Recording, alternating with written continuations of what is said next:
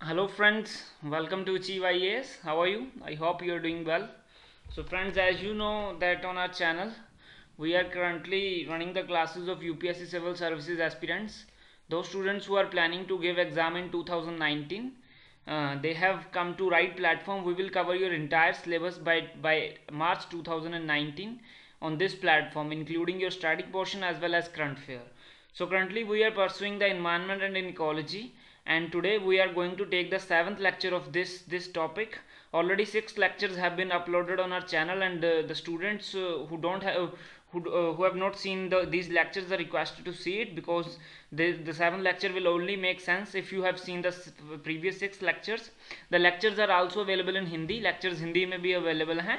Those students who can't understand English can see the videos in Hindi. जो English नहीं समझ सकते वो हिंदी में भी वीडियोस देख सकते हैं. So friends, let's start the discussion. Before discussion, I want to say one thing, that the lecture was not uploaded on Monday due to some personal issues.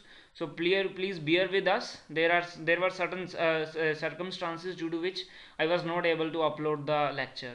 So friends, before starting discussion, I want to tell you that this is our Telegram channel here. You can join it.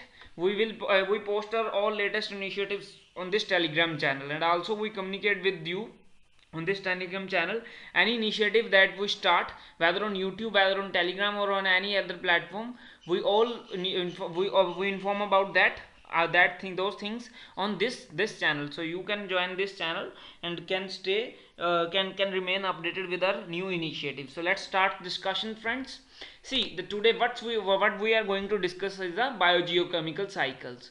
So already we have covered in detail so many functions of ecosystem, like energy flow and other functions like ecological succession. So biogeochemical cycles are also an important function of ecosystem, the ecosystem in which we live, in which the organisms sustain themselves or interact with the surrounding environment. The third function of this is the biogeochemical cycle. So what is biogeochemical cycle? We must know about this. See, but biogeochemical cycle or cycling of substances is a pathway by which a chemical substance moves through biotic and abiotic compartments of earth. See, the earth has biotic as well as abiotic compartments. Biotic is the living organisms, abiotic is the non-living compartment. So the various minerals or chemicals that move through these biotic and abiotic compartments, and they complete the process they in a cyclic manner. Such process is called biogeochemical cycle. So the important, but there are many biogeochemical cycles as such, but the important ones are the carbon, hydrogen, oxygen, nitrogen, and phosphorus are some of the most important biogeochemical cycles. Why they are so important? Why not others are important? Because all these minerals constitute as much as 97% of our mass. If we consider our body and consider the mass of our body, if it is 100 kg, then the 97 kg weight is constituted by these minerals. So this is why that these chemicals, these minerals are so important, and we will study their cycles. So in addition to this, they make 97% of our mass of our body, and if we consider the mass of entire living organisms, then 95% of the mass of the entire living organism is constituted by these minerals. So these elements are always in circulation. So that's why we are saying that we are going to study the cycle. What is cycle? You see, the cycle is a complete circulation. So these elements are always in circulation, moving from abiotic components to biotic components, and then again to abiotic components. So this is the basically biogeochemical cycle. So what is the, see, we have covered the energy flow in previous lecture. So what is the basic, and now we are going to study the biogeochemical cycles. So those students who might be knowing, who know about the energy flow, might be doubting that what is the difference between the energy flow and the biogeochemical cycle. See friends, in energy flow, the energy always flow from one trophic to another trophic level from living within living organisms. So here only the biotic component is involved. And the second thing is that in the energy flow is the process in which some amount of energy is always lost in the form of heat. So energy is lost.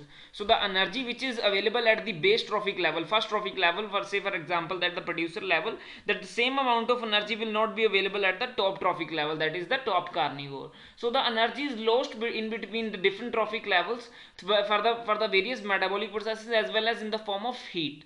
So but in the biogeochemical cycle, these elements go through both the biotic and abiotic components. In energy flow, only through the biotic components, whereas in biogeochemical cycles, elements flow through both biotic and abiotic components. So there is no loss of them. The entire element or the entire nutrient or the entire chemical is circulated. Not even a single percent of the chemical or mineral or element is lost in the cycle, in the biogeochemical cycling. So this is the major difference between the energy flow and the biogeochemical cycling. Now let's see what are the types of nutrient cycling. See, on the basis of replacement period, we categorize the nutrient cycle in different types on the different basis. First we will cover the replacement period, and then we will cover the nature of reservoir. If we see in the context of replacement period, then there are two types of nutrient cycles. That is, one second friends, sorry. So there are two types of depending on the replacement period, there are two types of cycles, that is perfect cycle and the imperfect cycle. What is perfect cycle? In perfect cycle, nutrients are replaced as fast as they are utilized. By this I mean that the nutrients are not lost somewhere, or they are deposited for a long time at some place, at remote place, so they are not accessible. This is not the case. In this imperfect cycle, nutrients are available continuously, are cycled continuously, cycled and recycled continuously. They as soon as they are consumed, as soon as they are replaced. So this is perfect cycle. You will know about them in detail in next slides. In imperfect cycle, some of the nutrients are lost from the cycle and gets locked into sediments. So friends, in the previous slide I told you that there is no loss of the nutrients, but here I am saying that nutrients are lost.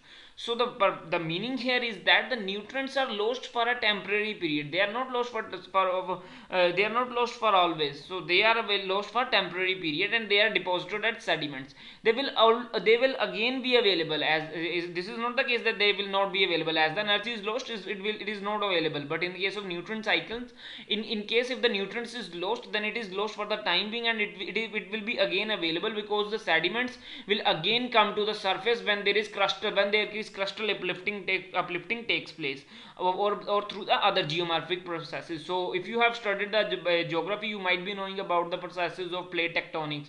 So through that, the earth moves, and the crustal upliftment and subsidence takes place. So through this process, these sediments that were deposited at present, they will again be available in future. So this is an example of imperfect cycle, in which for the time being some nutrients are lost, and in the form of sediments. So after that, on the basis of replacement period, we have covered. Now we will cover on the basis of nature of reservoir. See, if we consider the source, then there are two types of cycles: gaseous cycle and sedimentary cycle. In gaseous cycle, the main reservoir is the atmosphere or the hydrosphere. In simple terms, we can say that where is the source of the element? If the source is the atmosphere or the hydrosphere, then it is gaseous cycle. If the reservoir of the element that is being cycled is the earth's crust, then it is sedimentary cycle. Now in today's lecture, we will cover in detail the gaseous cycles. The sedimentary cycles will be covered in the next lecture. So today let's study the gaseous cycles. There are various gaseous cycles. The gaseous cycle, the main gaseous cycle are the water cycle, carbon cycle, and the nitrogen cycle, which we will cover in detail. You might be knowing about the water cycle in very much detail, as it is the most basic cycle. We all have read it in our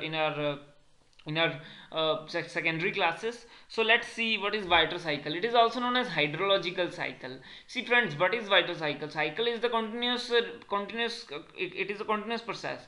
So here it involves a continuous circulation of water in earth atmosphere system. If we consider the earth and atmosphere system, then the continuous circulation of water in this system is the hydrological cycle or Viter cycle. So what is the driving force behind this water cycle? So the driving force is the solar energy, because the first step involved in the water cycle is the evaporation. So how the evaporation takes place? Evaporation takes place due to heat that is provided by the sun. So driving force is the solar energy. We will look in detail about the water cycle in next slide by the diagram. So here I have just included the text, so please try to understand here. as much as you can. The better clarity will be provided by the next slide. So if the source of water, if we consider the source of water, from where do we get water?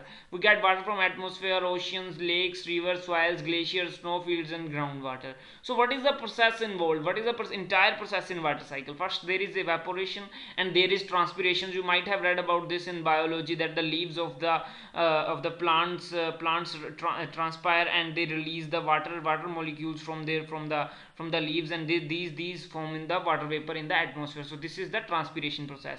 And then condensation takes place, cloud formation takes place, and then after condensation precipitation takes place, and after the precipitation deposition takes place. The deposition in the form of snow, runoff, infiltration, and groundwater flow. So all these processes constitute the water cycle. So what is the importance of water in other cycle? We have studied the water cycle. We will see the diagram in next slide. But what is the importance of water in other cycles? See, the other cycles, the water cycle sustains the other cycles. See, if you consider the water, it acts as an important transportation agent. The other nutrients for their cycling depend upon the water, because it acts as a transportation agent. So other nutrients are carried by the water from one place to another place. It acts as a solvent for the other nutrients. They are dissolved in the water, and the water is being consumed, is consumed by the organisms, and in this way, through organisms, after organisms die, they decompose, and then after decomposition, against the nutrients are released into the soil. So there, in this way, they constitute the cycle. Water becomes an important transport agent, as well as a solvent in the cycling of other nutrients. So here is the diagram. You see here the oceans, that the evaporation takes place. And sun is the driving force which evaporates the water, and then this water evaporates, and after condensation cloud formation takes place, and after condensation the precipitation takes place. And here after precipitation, some water is stored as ice, and then other some flow in the form of streams, and then this is runoff, surface runoff, and some water infiltrates into the ground, and here constitutes the groundwater flow, and ultimately water mixes into the ocean. So all this cycle, I hope you have covered in your junior classes, so you might be knowing about this. There is nothing technical in this water cycle. So this is the basic water cycle. So now we have completed the water cycle, but friends, I want to tell you one thing, that these cycles must be stable and they must not be disturbed. But the problem in today's times is that the human interference in our atmosphere is so much that we are interfering each and every cycle. So due to the interference in each and every cycle, the balance that that particular cycle has is disturbed. So if the balance is disturbed, then entire ecosystem is disturbed. The organisms living in it are disturbed. So how the human interference is affecting the water cycle? See, we practice agriculture.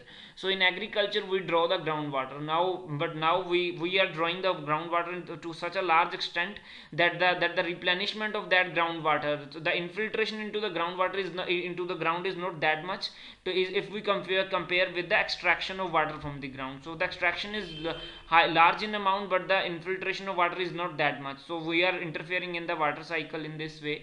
So groundwater is being depleted in a very fast manner. So we also construct dams which hinder the natural flow of the rivers, which affects the ecology of these rivers, and including increasing industrialization, we are polluting our water. Industries are discharging their chemical waste, untreated chemical waste into the water. So this also affects the fresh water. And another process through which we interfere is the deforestation, because I told you that there is a process called transpiration. So through the transpiration, the water vapor are contributed to the atmosphere by the trees, but due to deforestation, this transpiration does not take place. And also urbanization. Through urbanization, we are polluting our water, and pollution of rivers is taking place. You know the very lively example of Ganga, how the Ganga is polluted nowadays. So these are the interferences in the water cycle by the human being. See, if we see, the evaporation has very important role to reduce the temperature of our earth. 86% of the global evaporation takes place in oceans, which reduces the temperature of earth by the mechanism of evaporative cooling. So if we are interfering in the water cycle and we disturb the balance, then this evaporation will also not take place, and due to this the earth will get warmed up. So if the earth gets warmed up, this will lead to the climate change. So if the temperature of earth will increase if this interference continued unabated. So we have we have to take some measures to reduce our interference in the water cycle. So this is all about water cycle. Next, see about the carbon cycle. Before doing the carbon cycle, let's understand the importance of carbon. See, simply life cannot exist without carbon.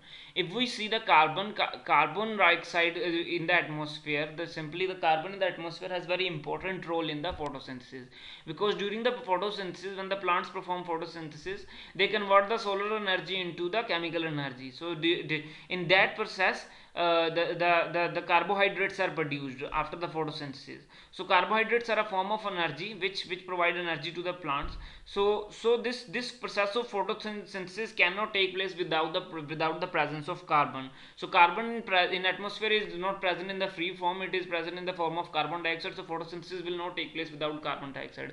If photosynthesis cannot take place, then you know that everybody eats plants. So you might know the concept of herbivores and carnivores. So herbivores eat plants and herbivores are being eaten by the carnivores. We also depend on plants for our food sources. So ultimately the energy comes from the plants. So if there are no plants, if the plants have not don't have the energy, then from where they will provide the energy to the other organisms? So life cannot exist without the carbon. So the carbon is also present in the DNA, deoxyribose nucleic acid, the compound that carries the genetic information in the living organism. So you can see the importance of carbon. See, if we see the types of carbon cycle, there are two types, short term and long term carbon cycle. If we see the short term carbon cycle, it is very simple. If you see that I told you that the carbon is not present in the free form in our atmosphere.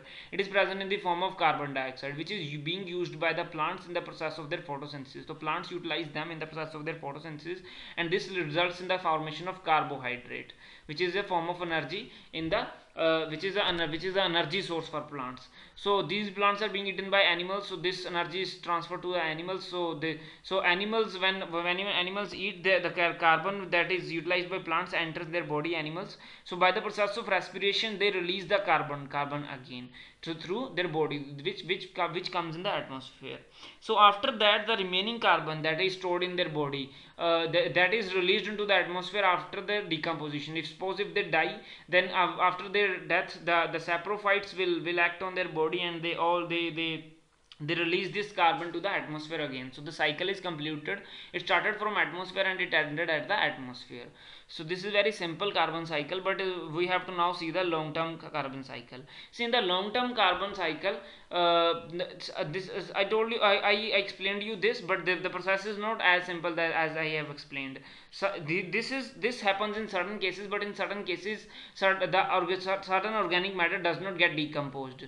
So it is deposited in the peaty layers of marshy soil, or some insoluble carbonates which do not enter into the atmosphere directly. They are deposited at the bottom sediments of the aquatic systems. So this carbon, when deposited in the peaty layers of marshy soil or in the bottom sediments of aquatic system, is not available immediately. So it will be available only after millions of years, after geological upliftment, through various processes, through various geomorphological processes.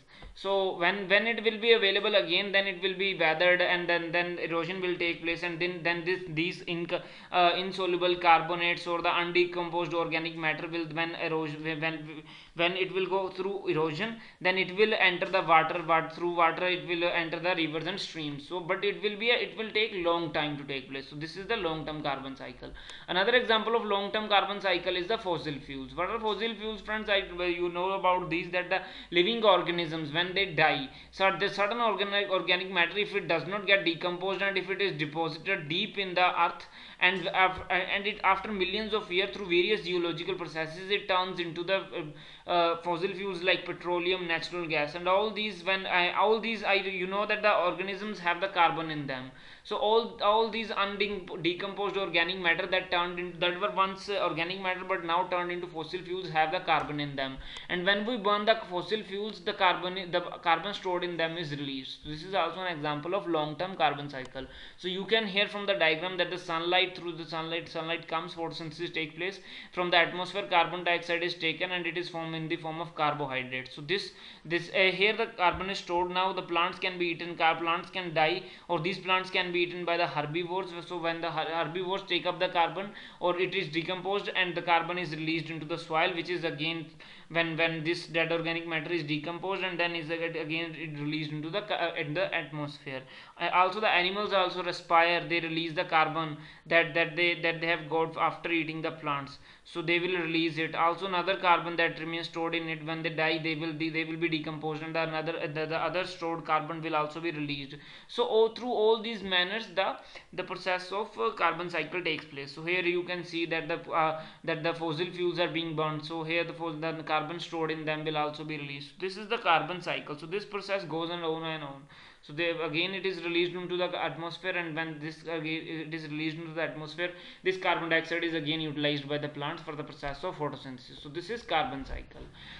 So after carbon cycle we must see what is the human interference in carbon cycle. See, human beings are interfering in carbon cycle in a very devastating manner. So if you see the news, you see that the topic of climate change is very much burning nowadays. So what is the causes of this interference? What are the ways in which human beings interfere in the carbon cycle? So if you see the deforestation, we are cutting the forest. So I told you in previous slides that plants use carbon dioxide for the photosynthesis. If there will be no plants, then they will not consume the carbon, and it will remain suspended in the atmosphere, which will increase the temperature of our earth and will lead to the global warming. Also in agriculture we do the stubble burning, when we do not organically treat the leftover crops, we simply burn it. You see the example, you might have heard in news, the farmers of Punjab and Haryana doing the stubble burning. So this is another example, because this crop residue has carbon in it, and when we burn it, the carbon is released into the atmosphere. Another example is the soil erosion. Through soil erosion, the soil carbon is washed into water sources like lakes and oceans. Direct emission from burning of fossil fuels. Now we are using the fossil fuels as sources of energy. So through the process of industrialization, we are continuously using the fossil fuels in very large amounts, and due to the burning of these fossil fuels, we are releasing the carbon into the atmosphere in a very large quantity. So this is also interfering with the carbon cycle, because the carbon is increasing beyond the sustainable limit. So we are contributing to the carbon, so the entire process does not remain in an equilibrium state. So after industrial revolution, the concentration of carbon has increased from 330 parts per million before the industrial revolution to 384 parts per million after the industrialization. So you can see to what extent we have contributed to the carbon in the atmosphere, which has completely interfered, which is a clear interference in the carbon cycle. So it is leading to the global warming and climate change. So this is the human interference in it. So this is all about carbon cycle. Next is the nitrogen cycle. See, before doing the nitrogen cycle, we must know about the importance of the nitrogen. So importance of the nitrogen, you might be knowing about this, that is, it is an essential constituent in protein. If you consider the protein, then nitrogen forms an important constituent in it. So living tissue, it is also a basic building block of the living tissue. If we measure the weight of protein, then almost 16% of the weight of the protein is constituted by the nitrogen. So what is nitrogen cycle? The nitrogen cannot be, before doing the nitrogen cycle, you must know that the nitrogen can be consumed in elemental form. The nitrogen is existing in our environment is in a very abundant form. You know that almost 71% of our atmosphere constitutes the nitrogen. So it is 71% in its volume as compared to other gases. So it is abundant, but it cannot be utilized as it is. It needs to be fixed. So you must know about the nitrogen fixation, which is the first step in the nitrogen cycle. So first we will see the nitrogen fixation. The process of converting elemental nitrogen into ammonia, nitrites and nitrate, so that it can be taken up by the plants, is called nitrogen fixation. So the plants cannot take the elemental nitrogen as it is, so it needs to be fixed, and the process of its fixation, that is converting into ammonia, nitrates and nitrates, is called nitrogen fixation. So it is the first step in nitrogen cycle. How nitrogen fixation takes place? See, it happens in three ways. It is very important, please friends, listen to it carefully. It is fixed by microorganisms, by industrial processes like fertilizer factories. We are producing fertilizers. So in this way we are also fixing the nitrogen available in the atmosphere. Also third process is by the atmospheric phenomena like thunder and lightning, which fix the nitrogen to a very small extent. So we will be covering here by the nitrogen fixation by the by microorganism, which is very important from your prelims point of view. Please listen to it carefully. See, element nitrogen is converted to ammonium ions first. So what are the organisms? What are the organisms that convert these elemental or nitrogen to ammonium ions? So there are certain microorganisms, nitrifying bacteria, free nitrifying bacterial, which remain independent. So free nitrifying bacteria example are the aerobic azotobacter, anaerobic clostridium. Please remember their names. They are important from your prelims point of view. So they do the work of fixing nitrogen. They convert the elemental nitrogen to ammonium ions. Sorry, friends. So it can also be these are free living nitrifying bacteria, but this can also be done by certain bacteria that live in a symbiotic relationship. So the rhizobium, which live in the plant, the root nodules of the leguminous plants, they also perform the function of nitrogen fixation. So rhizobium also do the function of nitrogen fixation, and also nitrogen fixation is done by the blue green algae like Anabinus spirulina. So please remember their name. So this now the elemental nitrogen is converted into ammonium ions. Now some plants have the ability to consume the ammonium ions, to take up the ammonium ions, but some plants still don't have the ability to consume it. So the ammonium ions are further to be modified. So ammonium ions are needed to be converted into nitrites. So which bacteria, which organism perform this work is the organism that performs this work is the nitrosomonas. So these convert the ammonium ions to nitrites, and then nitrites are converted into nitrates by the nitrobacter. So these nitrates in the soil are taken up. Now this fixed form of nitrogen, ammonium ions, nitrites and nitrates. So these nitrates are being taken up by the plants and then converted into amino acids, which are the basic building blocks of proteins. So plants are further being eaten by the herbivores, and the food chain goes on in this way. So through this process, when the already nitrogen is fixed, then the fixed nitrogen is taken up by the plants, and these plants are being eaten by the herbivores, and the herbivores are being eaten by the carnivores. So in this way, the process of food chain goes on. At last, nitrogen is returned to the soil in the form of ammonia, where the denitrifying bacteria, for example Pseudomonas, convert them into elemental nitrogen. So what happens in the last?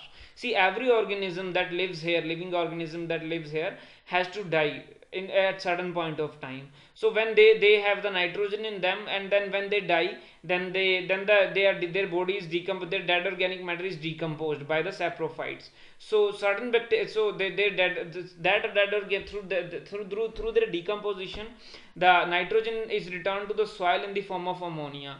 So there is a bacteria, denitrifying bacteria, that is Pseudomonas, that converts into again into basic elemental nitrogen. So this is in this way cycle is completed. So here you can see the diagram. Here the nitrogen is in the atmosphere, it needs to be fixed. So how it can be fixed? It can be fixed by the natural processes like thunder and lightning. Nitrogen fixation can also be by the industry like fertilizer industry, and also nitrogen fixation can be done by certain bacteria that can be free living, like I told you that here are the example of free living. What are their names? Aerobic azotobacter and the anaerobic clostridium. And then also certain organisms that live in a symbiotic relationship with leguminous plants like rhizobium fix them, and certain blue green algae, that is Anabina and spirulina. So in this way it is fixed, and then when it is fixed, after that certain plants consume them. However, some plants further need them in certain modified form, so they are converted into nitrites. So from ammonium ions to nitrates, they are converted by the this nitrosomonas, and after nitrites, they are converted to nitrates by the nitrobacter. So through this now they are consumed by the plants. So after that, plants are being consumed by the herbivores and the carnivores. So in this way, this process goes on, and when they die, and then decomposers, that is Pseudomonas, certain bacteria, they take up the ammonium, the nitrogen in them, and they denitrify it, and they transport it to the atmosphere. So it again comes in the atmosphere in the elemental form. So friends, This is all about nitrogen cycle. Next we will do the human interference. So human being is interfering in the nitrogen cycle. See, if we consider the fertilizers, we are producing fertilizers in large amounts. So there is a gas called nitrous oxide, which is released by them. So nitrous oxide, but it is a greenhouse gas. So it also acts as a catalyst in the ozone destruction in the stratosphere, that protects you from ultraviolet radiation. And also, you know that the acid rain takes place due to the nitric acid. So this is also an adverse effect. Agricultural runoff, the phenomenon of eutrophication in lakes, which is harmful for aquatic life. This also takes place due to the interference of human beings. I will explain this concept in detail in our lecture of aquatic ecosystem. So you might be facing difficulty here to understand it. I will explain it later.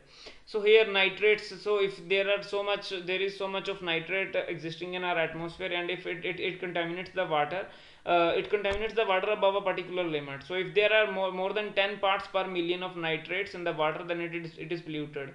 And if the infants which are below whose age is below 6 months, if drink such water, they become seriously ill due to a condition called methemoglobinemia or blue baby syndrome. So it is a problem in which the oxygen carrying capacity of the blood reduces, and the person may die also due to the illness. So if the children drink such water contaminated by nitrates, they can suffer through this condition, and the oxygen carrying capacity of their blood can decrease. So this is all about, friends, about today's lecture. If you liked it, please like it. If you didn't like it, please dislike it. Please, friends, share it with this channel with your friends, and these videos with your friends, so they also get benefit of these free lectures.